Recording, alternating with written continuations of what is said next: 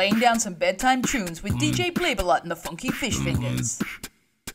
When I'm at my friends and it's heading into bedtime, the kids want a story, and of course it's gotta be rhyme. One that makes them laugh, and it's best we don't tell mum, but we all like books with a little bit of bomb. Piranhas, don't eat bananas. Piranhas, don't eat bananas. So I head to the shelf, and it's not even a maybe. If I want to get them giggling, I grab myself a Blabey. But not Pig the Pug, cause when they're in pajamas, these kids only want piranhas, don't eat bananas. Piranhas, don't eat bananas. Piranhas, they don't eat bananas.